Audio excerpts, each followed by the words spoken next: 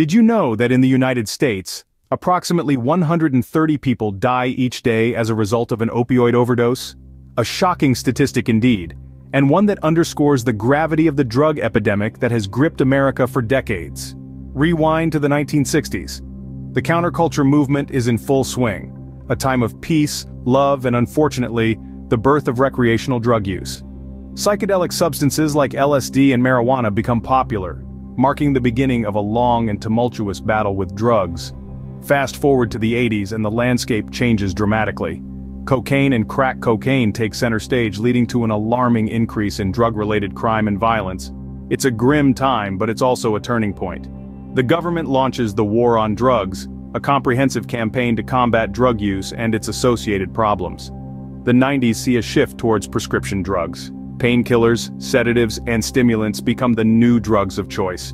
It's the start of the opioid crisis. By the turn of the millennium, the situation has spiraled out of control. Thousands of Americans are addicted to prescription opioids, and the death toll is rising. And then comes the global pandemic.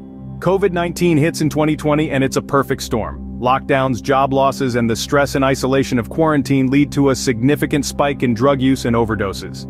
The drug epidemic in America is not just a series of historical events. It's a continuous, evolving crisis that affects millions of lives.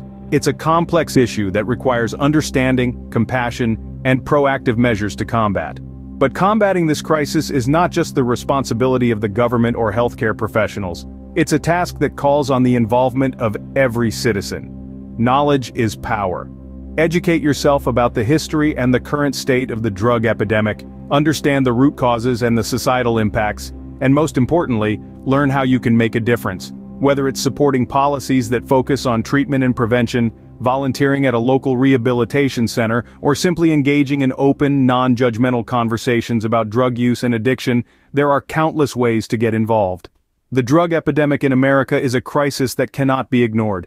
It's a battle that needs to be fought with determination, compassion, and collective effort. So arm yourself with knowledge, raise your voice, and take action, because together we can make a difference.